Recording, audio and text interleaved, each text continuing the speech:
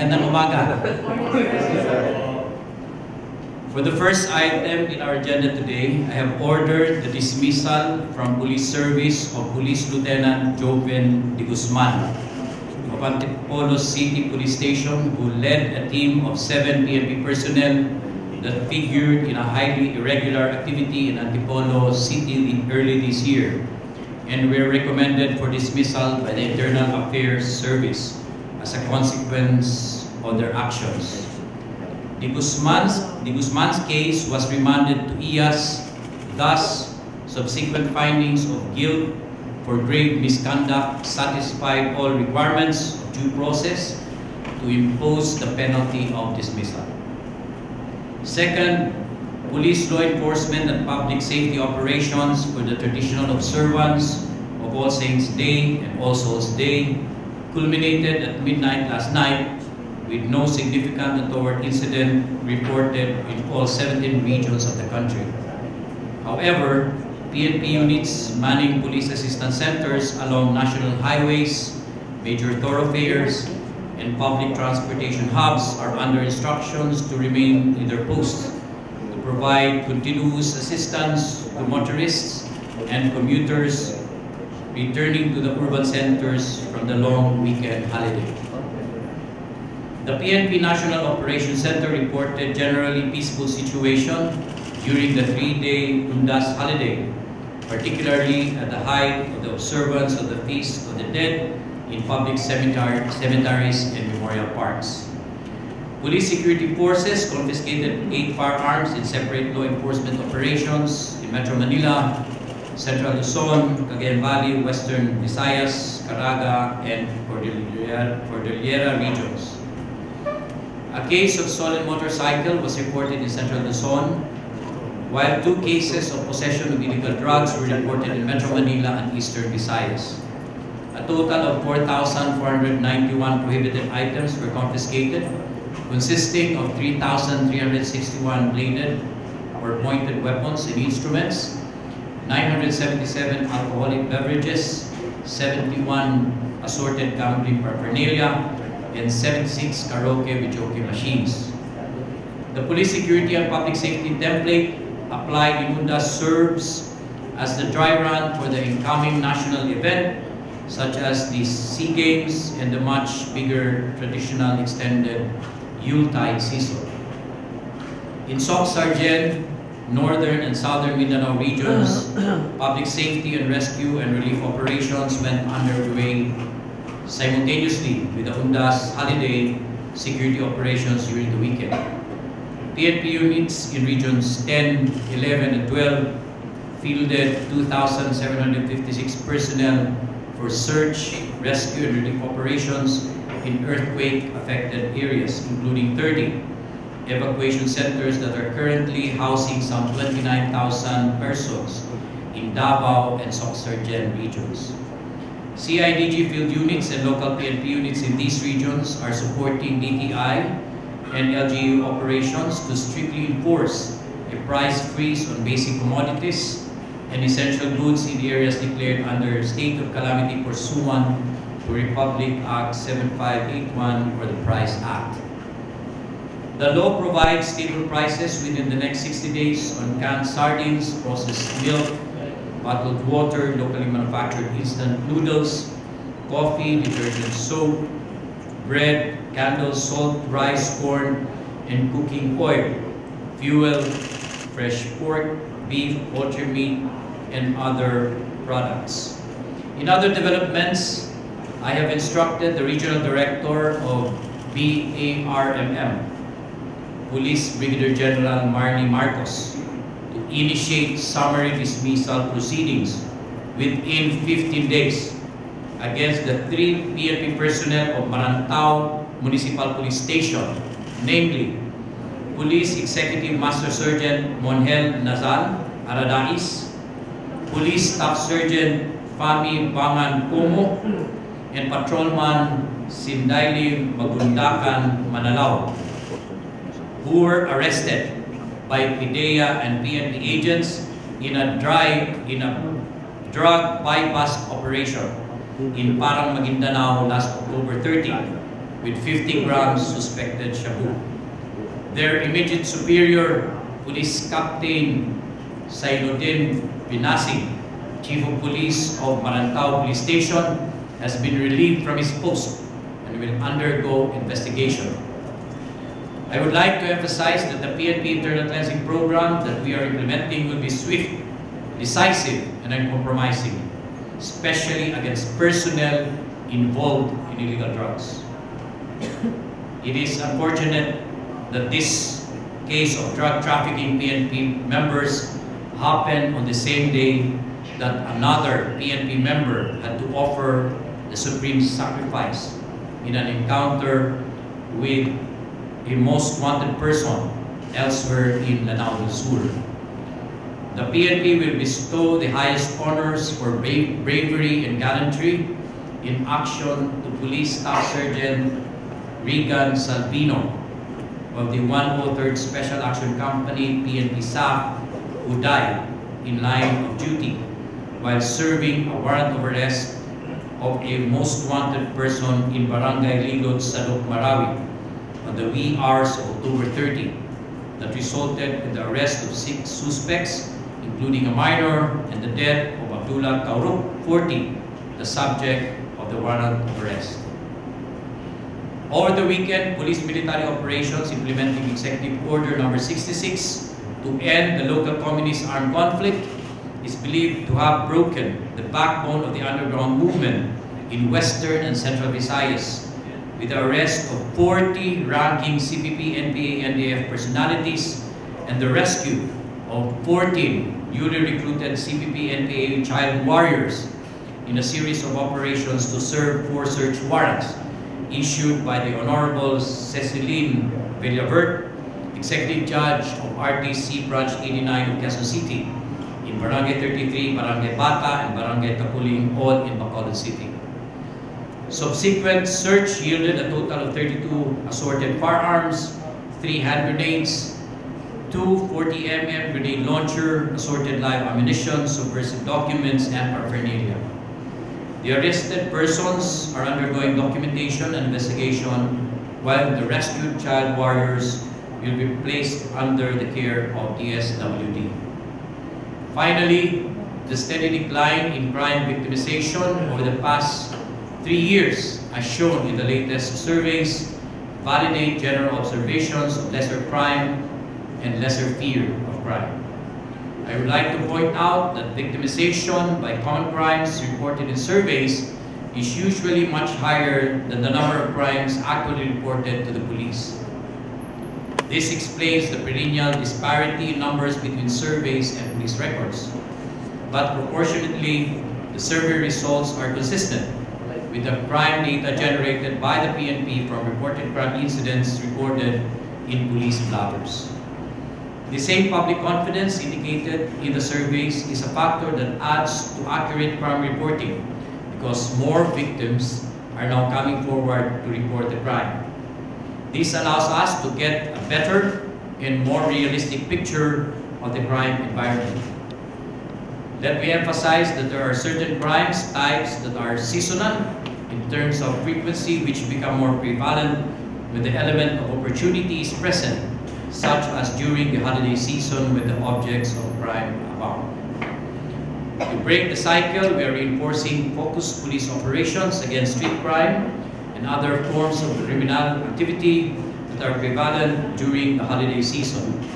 These include non-contact crime committed through cyberspace and telecommunication platforms, which are fast becoming notorious forms of crime against property. Thank you. Thank you very much, sir. And the OIC will now entertain questions. First.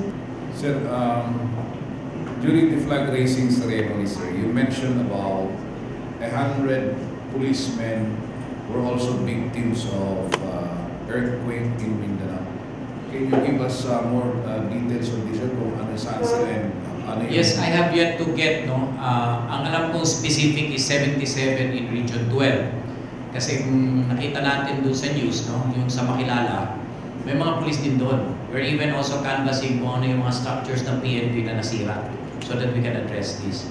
So sabi ko nga, bigyan din namin ng priority yung aming mga pulis. Kasi marami rin kaming pulis na biktima. But the national headquarters will address that. Yung in-announce ko kanina, yung voluntary donation from all the PNP members starting at 10 pesos. No? But I'm encouraging everyone to donate some more for the victims doon sa earthquake natin sa Mindanao, particularly in regions 10, 11, and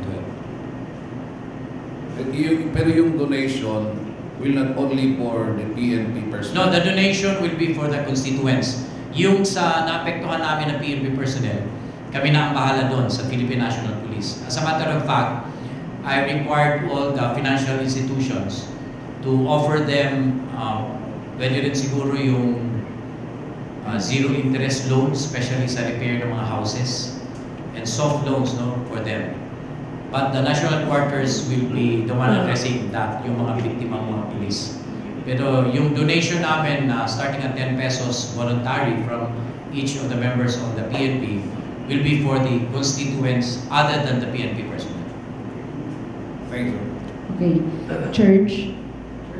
Morning. Sir, regarding po doon sa arrests sa mga allegedly CPP-NPA members, sir, ang allegation sila, of course, is this is a crackdown on legitimate organizations. At the same time, planted yung mga evidence, sir.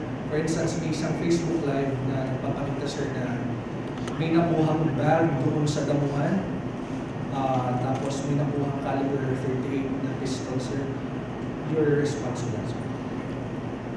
Legitimacy is a status which they can prove during the trial, if ever this will be pursued in the courts.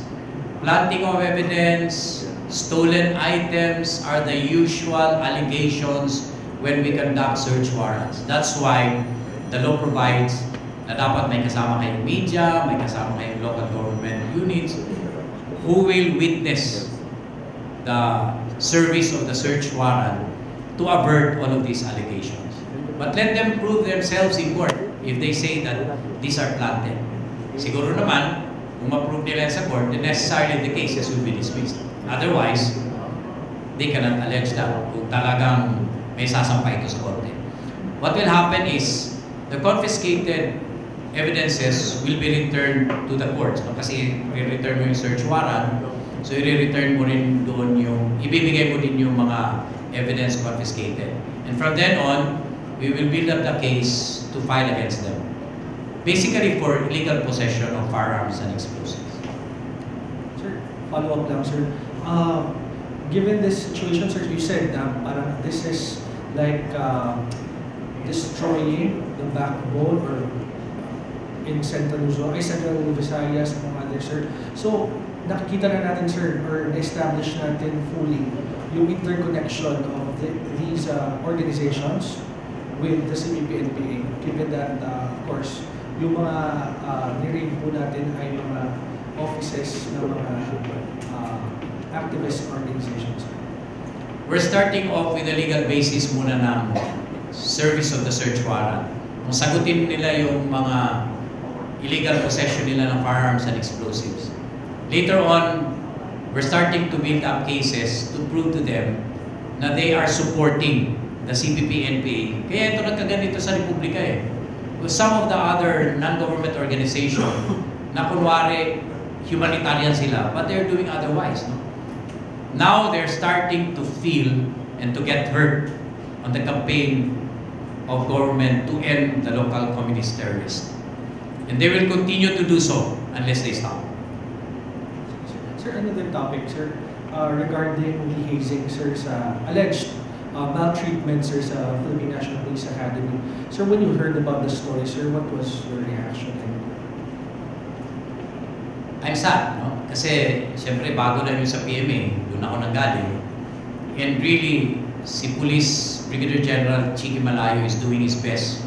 No? Kung makita nyo doon sa Academy, there are a lot of measures na ginawa na ni Chiki Malayo. And as a matter of fact, doon sa nangyaring merong hospital na si Cadet Desiderio, agad-agad nagpa-imbestiga siya. And agad-agad nirestrict yung mga involved. and including yung mga direct superiors like the squad leader, the platoon leader, were also stripped off of their authority to oversee and supervise the claims. But we will get to the bottom of this. And because may nangyaring ganon, and indeed it is maltreatment, we will see to it that these cadets who are involved will be dismissed from PNP. Sir, especially kakalipat lang sa PNP kasi sir dito nga PNPA eh. So, kumbaga, parang some are saying that this is not a good sign na, you know, after malipat po sa inyo na jurisdiction over PNPA is these things still happen. Bigyan nyo naman ng chance ang PNP, no? We are still on the transition. As a matter of fact, the turnover is not yet complete. But nevertheless, we do not escape from that responsibility. So kung bad start man tayo, then let it start that way. No? But we will do our best na hindi na ito mangyari ulit. Sir, may detalye po ba tayo? Let's say for instance, sabi kasi isang second class cadet daw po yung involved. Isang person pa lang. Baka nang po may naibigay pang detalye sa General Malayo. You can contact General Malayo and he can give you all the details. Kung sino yung involved, including the names, he can give you that. Thank you. Thank you, Church. Hey, sir, good morning.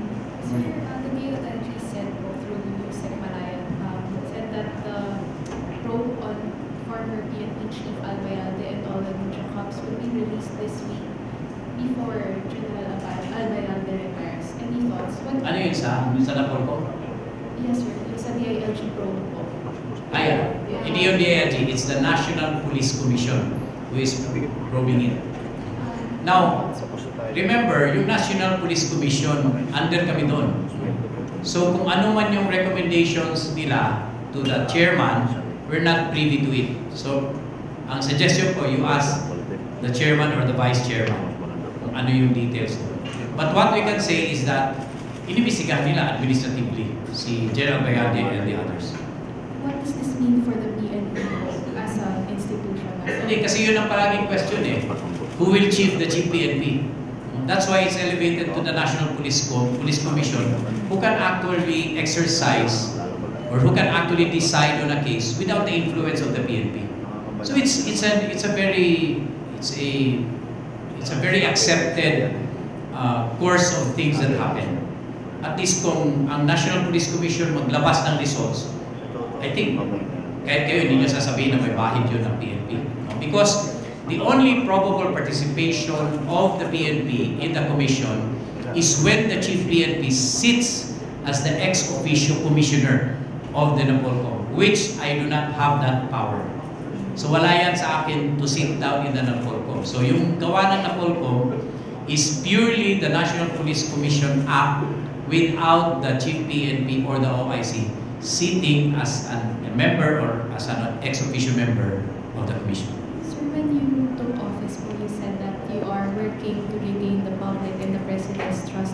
Do you think after the investigation, it will help regain the PNP's credibility or maybe integrity following all the controversies? Let the people speak. No? Kasi kung sasabihin ko naman ako, it will be biased. So, we'll see what the people will do, what the people will speak about, and ano yung appreciation nila on the things that's happening in the PNP. Sir, a few weeks in, do you think po the PNP has been able to regain back the public's trust a few weeks after General Albayalde stepped down? I'm convinced, yes. Slowly. Thank you, sir. Thank you. Any other question? Yeah, Catherine. Good morning, sir. Sir, yung kay Lieutenant Guzman po, i-clarify lang namin if yung dismissal sa kanya is final na or he can still file a motion for reconsideration. Pwede ba siya mag-file ng motion for reconsideration in my office, to my office? No? Kasi part of due process yun. But yun kasi nangyari na niriman ko. So that's why the investigation was very swift. Because he did not answer.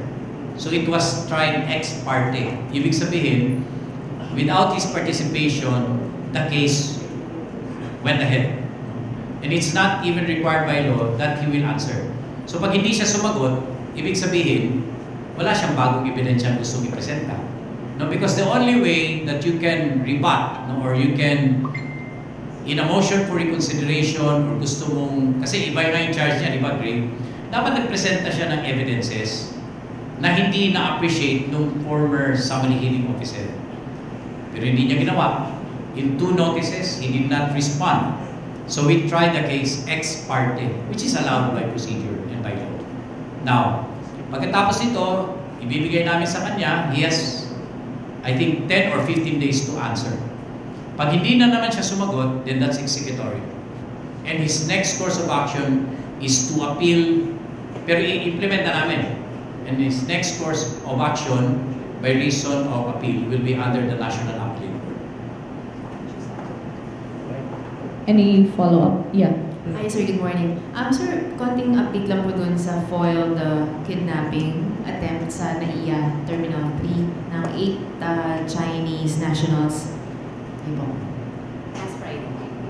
Foiled on the perspective na hindi natuloy. No? But they can still be charged for kidnapping under our laws.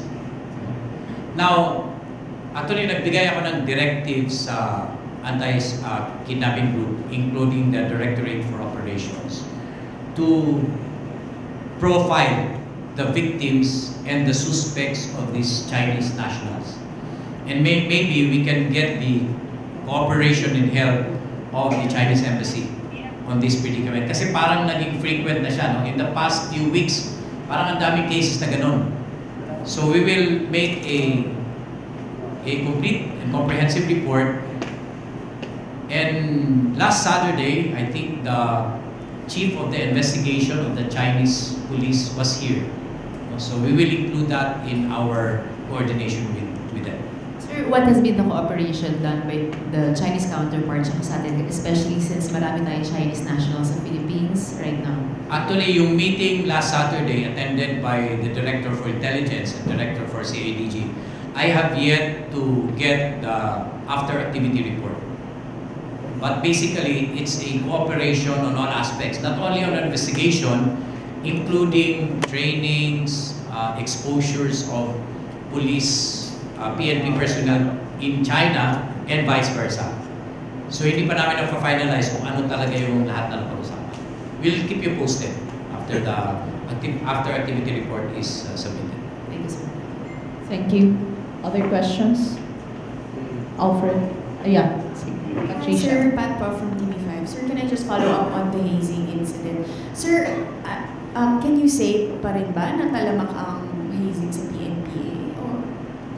There's only one incident. No? There's only one incident. Pero pag siguro nagsunod-sunod, saka natin sabihin na naman. But as of yet, there was only a single incident. So, isolated case? Yes, and as a matter of fact, lumabas na yung 4th class sa hospital. He's, I think he returned back for duty. Sir, could you just tell us kung ano yung naging motive? Bakit po siya sinaktan? Meron naman tayong details on that, sir. I don't want to preempt it. I will wait for the... You can call General Malayo kung gusto niyo talaga kung anong details about it. And he will tell you. Pag hindi niya sinabi sa inyo, sabihan niyo ako para sabihan ko sa Sir, last one, sorry. PMA has a war against hazing. Ang PNPA ba, would you encourage them to do? Of course, of course. Kaya nga meron tayong anti-hazing law. And the penalties are very harsh. I just don't know. Baka kulang lang siguro sa education talaga yung mga cadets natin. Baka ayaw pa rin nilang magbago over the traditional way of getting discipline. And kung ano na yung demand ngayon, especially with the enactment of the anti-hazing law. Thank you, Pat. Any other questions before we finally end? Si Alfred. Alfred, do you have a question?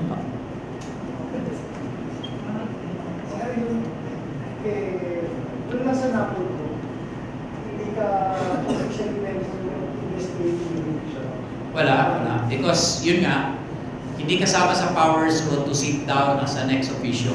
It's not included in my OIC authority. But sabi ko nga, I would like to request the commission to invite me. Not because of the investigation, but because of other policies that requires priority attention of the commission. Kasi marami, like yung sinasabi ko yung sa internal affairs, it will require a National Police Commission resolution to empower them. Meron kami mga detail. Another is yung probable 2 ranks higher for the 2-star general for all regional directors. I also want to pursue that. And I can only pursue that intelligently and with a debate if I will be invited and sit down in the commission. Sir, parang last month, si Vice Chairman ako, he was the first to absolve the former chief PNP involvement as a vice. And I think he's now one of the investigators. Baka personal opinion na lang niya yun without even appreciating yet the evidences. No, but remember, the vice chairman is only one member of the 5-man commission. And whenever they decide, they always decide as a collegial body. So kung maglabas pa ng kanya-kanyang puro-puro yung bawat membro, kanya lang yun. But remember, when the National Police Commission speaks, it is a collegial decision, it is a collegial matter na ilalabas nila. Hindi na individual. Kasi magdebate sila doon lahat, but finally, they have to come up with one unified collegial decision. So that's the parang napakatahimik last plus, umuwi lalo yung mga huli ng mga sponsor funds sa mga PNP. Anong factors? Hindi naman ako pwedeng magmayabang na dahil sa pulis. We bring it back to the community. Siguro nakita nila na nandun yung mga pulis and they cooperated. And palagi ko nga sinasabi that dito kaya ng pulis. We really need the cooperation of the community. At yun naging resulta ng Undas, a big participation came from the community. Thank you very much. So, no more questions. Thank you very much, sir, for your presence for this morning. Maraming salamat.